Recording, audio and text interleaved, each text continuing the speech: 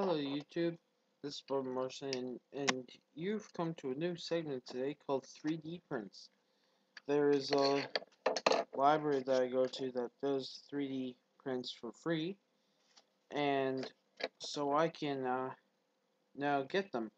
So today I'm going to be showing off Autobot and the Decepticon symbol. Now, here's the Autobot symbol that I got in red, and this one, there's a website you can go to called thingiverse.com, and I got this one. I got it in red, and this one took an hour and 48 minutes to make. And so it's like your standard Autobot symbol, and it comes with stuff on the back, and you just peel it off, and you just have the symbol.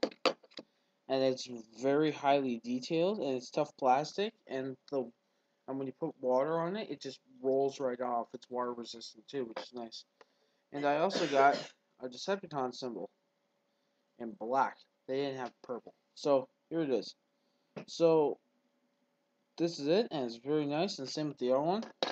They're high plastic, and they're real nice, and the water rolls right off. But if you're cool, like if you're brave enough, you can take water and pour it in here, and it goes through all the cracks and just drops down the eyes and stuff, which is pretty cool.